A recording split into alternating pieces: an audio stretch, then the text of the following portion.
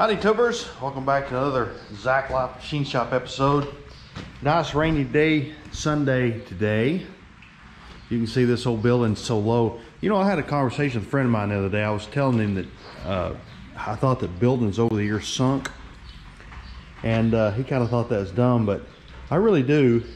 I think that over year, as the years go by, these old slabs and stuff actually do sink.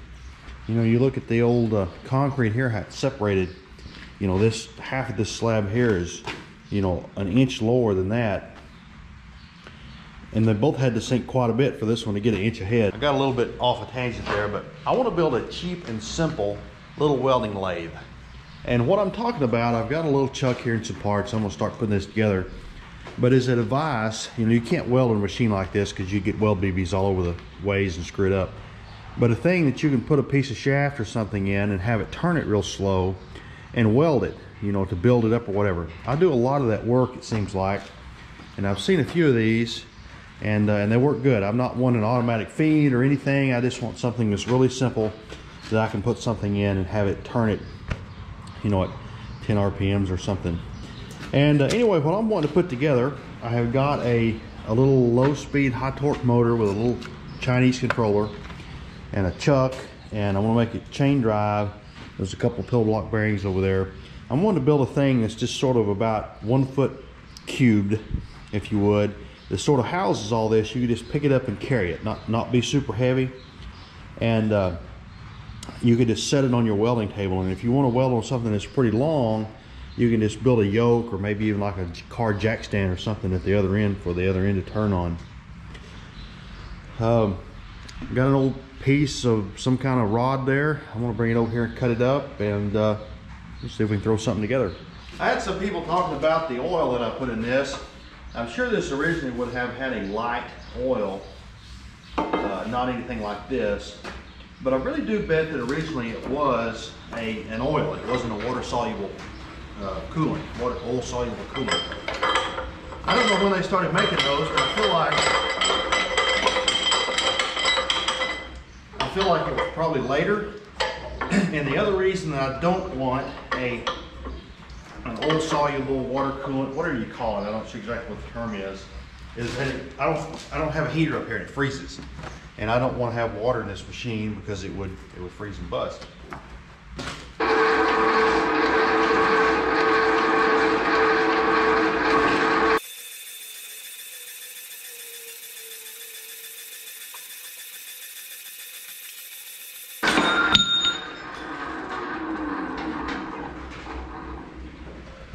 I'm going to take zero amount of time or effort to try to make this thing precise or nice or anything else. I just want something hacked out that'll work, and it'll work well for what I'm wanting to do.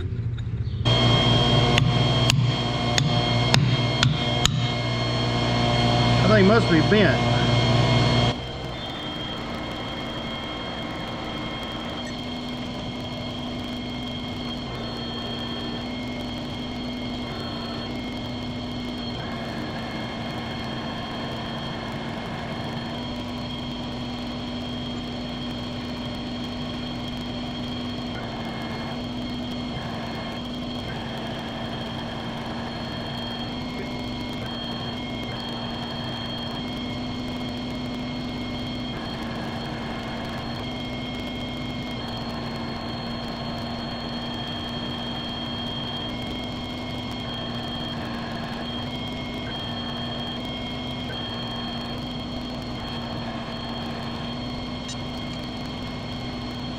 Okay, this should line, the lip should square this up pretty good.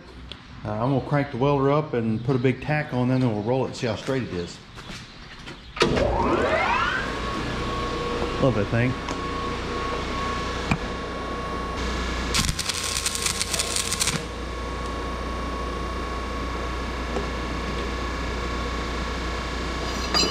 It looks pretty straight to me. I'm going to go ahead and, I guess, weld it up.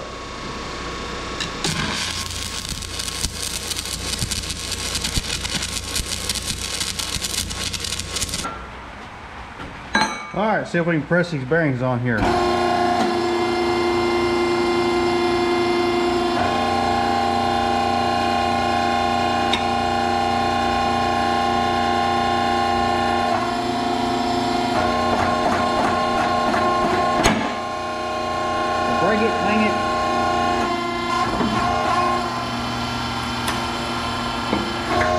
Oh, dang. I just figured it out. It had the set screws weren't screwed all the way out. Hang on.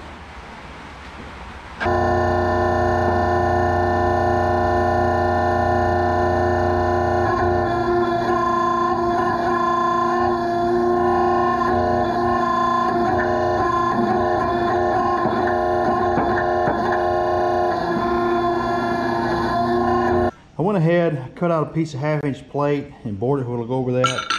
And I'm gonna lay this on there and weld it and then chuck this up, face it, cut this step in it.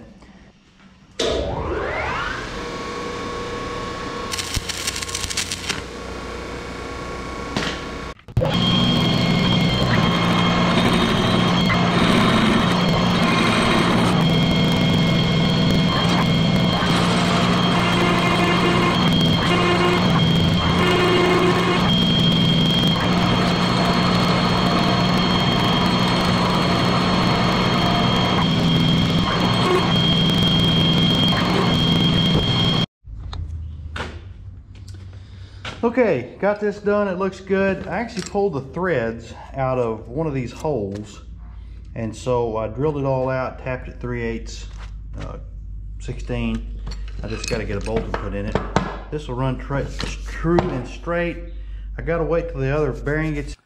I left my GoPro up there at the machine shop yesterday, and I want to work on this morning. It's nearly 6 o'clock. I woke up kind of early and I'm gonna get something done, and I'm not gonna go get it. So anyway, all I'm gonna do, this is going to be the top where the 2 pillow block bearings mount. I'm gonna come off this with some angle iron, and I want to throw it together. I got some angle iron. This will be real simple. I'll show you when I get it. All right, here's what I'm thinking. It's nice and ugly, but obviously I'm waiting on a bearing. Let's see if I can do this one-handed. It's going to do something just like that. And then this motor will fit right here, and then I'll drill 4 holes and the motor will mount right there. Those didn't come out not too far off, a little bit. And I got to take a torch. I got to sort of notch this out where the motor will go in there, but it'll fit right in there. I'm gonna probably take some sheet metal and kind of put over that so to keep sparks from getting on the motor.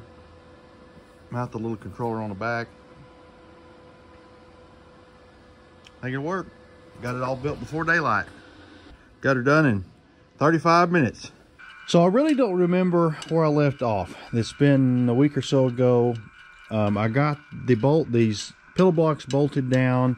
I drilled 4 holes, mounted the motor, and then I put this on the shaft, and I had to go to Tractor Supply and get a piece of chain. I ordered some off Flea Bay and I got lost. And I had to ugly torch a back out here for the motor. I had originally thought this motor was going to fit in there, but it didn't quite, which is dumb. I should have made that just a little bit wider.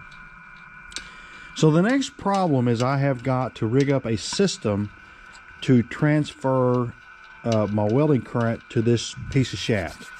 And what I'm thinking I'm going to do, and this may be a total flop, but what I'm thinking I'm going to do is I'm just going to take a piece of flat bar, something like this, and I'm going to take like maybe 3 pieces, and I'm going to just weld them on the end here, and I'm thinking maybe I can bend them up, put a kink in them to where they push up against this bar, and I'll get enough current, you know, travel through from this bar to the this piece of shaft. If this doesn't work, I may have to either put a bolt over here like to push up harder. This is what I got. This will be real simple. I'm gonna knock this out real fast.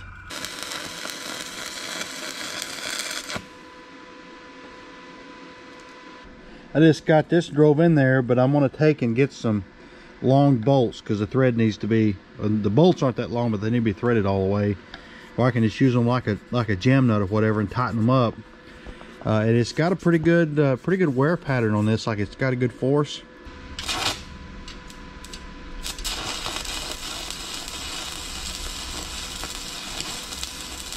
I think this is going to work great.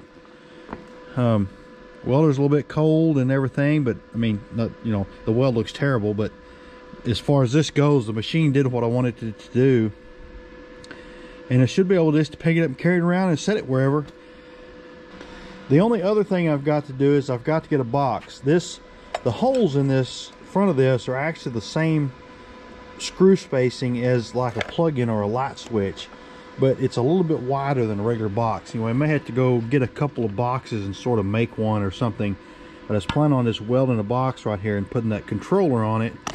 And then it's got a clockwise, counterclockwise pin out on the back of it, and I'll be able to mount a toggle switch like forward and reverse with a little pigtail plug where I was going to put a foot switch, so when you're welding you can just step on the switch to make it go and, you know, let up or whatever. And then of course adjust your speed depending on, you know, how fast you need to go. So I know this was a really thrown together video, but kind of wanted to show you something I was throwing together here. You know, I probably got this built for less than, let me think a minute, like I probably got about $225 in it or something like that. It was not, didn't cost me much money, maybe about 200.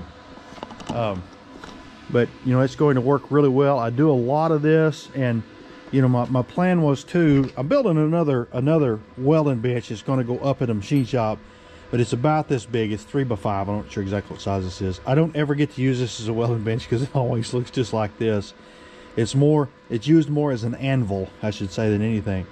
But my plan kind of was, if I have something that's longer than a foot or so, I could just set this on a table and then take a jack stand or something and have a, you know, if I got a big piece of shaft, obviously if you put a big heavy piece of shaft in this, it would tilt it forward, but it should be, you know, plenty stout to turn a big heavy piece of shaft.